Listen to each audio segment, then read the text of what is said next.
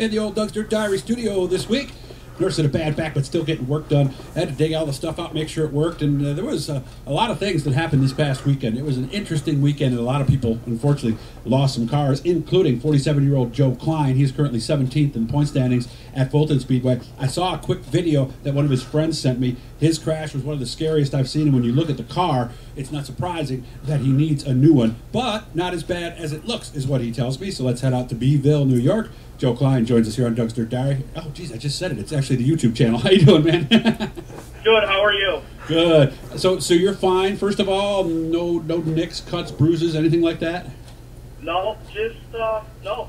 I'm good. I was a little sore on Sunday, but you know that's you're gonna be shoulders but and stuff. As of Monday today, not really. The wife took care of me, so she got me all bag bombed up and made sure I was taking ibuprofen and Tylenol, making sure I was taking hot showers and stuff so I didn't get stiff. So she really helped out in that department, so I didn't really feel a whole lot of it. Good, good. And with my back, I've been doing the hot shower thing too. For those of you who know that actually gets the blood working, and you stretch and then cool afterwards is what you're supposed to do. So what happened? I only saw the clip at the end where you were already rolling. Basically what happened is, on the start of the race, we went into 1 and 2, and I kind of went up the track a little bit, and I think, I don't know if I got bumped or if I just went up a little too high. I kind of got in the loose stuff, and coming out of 2, I tagged the wall, and when I hit the wall, it pushed me back down into the track, and I think it was the 77. I'm not positive, but I think that's who it was. He hit me, but no fault of him. I came back down into traffic, and of course they're trying to get around me. So he tagged me in the rear, and the car just started climbing the wall, and he was still there. And as he went farther along, it took me and sent me over. So I rolled probably, they told me anywhere from 4 to 6 times I rolled, and then landed on the roof. So. And I've got a couple of pictures here that I'm showing you. You tell me that the car was not as bad as it looks, because it looks pretty darn bad. Yeah, it does look, I'll be honest, it looks horrible. Yeah, it looks like there's nothing left. It makes you want to cry. But all that money and time, yeah.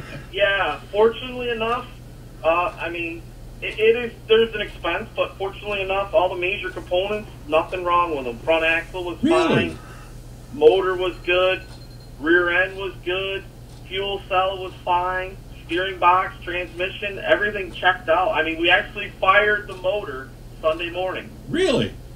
Well, absolutely. Did it end up upside down or on its side, or? It ended upside down. I was on its roof. It was on the roof.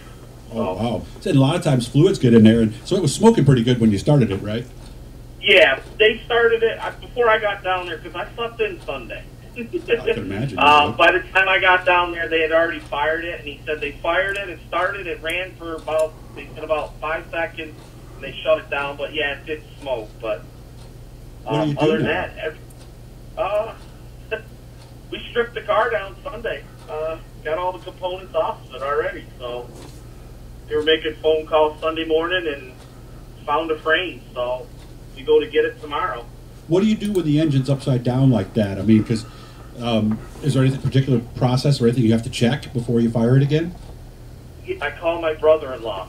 And he takes care of it. Gotcha. He's my motor guy, and he told us, he said, go ahead and try and fire it. He said, if it fires, run it for a minute or two, and then just shut it down just to make sure it's going to fire. And he's going to come over in the next few, either the end of this week or beginning of next week. We're going to drain the oil out, take a look at the oil, and the reason he said to run it is he said he wanted it to make sure that nothing jiggled and loosened up in there from the flip. I see. Because if we run it for a few seconds, everything will move. And he says if we find some metal filings in the oil when we drain the oil, he said now we're going to have a situation. He said, gotcha. But more than likely not. He said because when you flip, he said that motor shut right off. He said because when you flip, you fly, all the gas will come out of the carburetor. That makes sense. And it'll shut the car off. Okay. So was it easy to find a car? Because you're a Bicknell guy, right? Yeah. Actually, one of our new crew guys, he's been around the racing world for a very long time. He made a phone call, and we found it within probably minutes. Nice. So when we determined that the frame was bad, because we thought at first it was just a rear clip. Mm-hmm. But then we saw the 2x4 when we got it down to the bare frame, and the 2x4 was bent. And then there was, it looked like something like hit the wall was part of it, because there was a big gouge in it. Oh, okay. So at that point, we started making phone calls, and he found a frame through Big Mel. Going to Niagara Falls then to get it? Yep. Tomorrow morning we go pick her up. Yeah, so depending on when you guys are listening to this, Joe might be very busy if you're listening Wednesday night. So we can put a car together, no problem, in 3 days? No. So we're going to miss a week. Okay. We're going to take this week off because Fulton's off next weekend anyway. Oh, for graduation. Right. Because, graduation weekend. So basically, it'll give me 3 weeks to get everything done, taken care of, buttoned up, and make sure we don't rush. Sure. After an accident, you don't really want to go back out in a car. You're unsure if everything's taken care of. So, yeah. Worst crash of your career? Absolutely. Not even close. Yeah. Huh? Okay. Yeah, nothing. The worst thing I think happened was it had to be about 2010.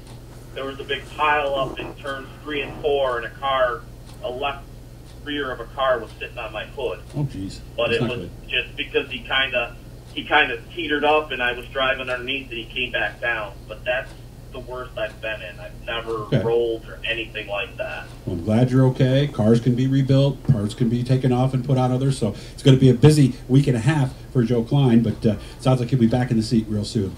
I'll let you go, man. I appreciate you getting back to me. Thank you very much. And again, all right. I'm so happy you're okay, because when I saw the crash, I was like, man, he's got to be hurt after this one. And then when you look at the pictures of the cars, you're going to go, oh, my God, how did he not get hurt? So I'm glad you're fine, and please keep in touch and let me know how things are going. Okay, Joe? I will, Doug. Thank you. Remember, subscribe, guys. Hit the likes, hit the notifications, and, of course, all you got to do is hit that little blue E down there, and it'll subscribe you.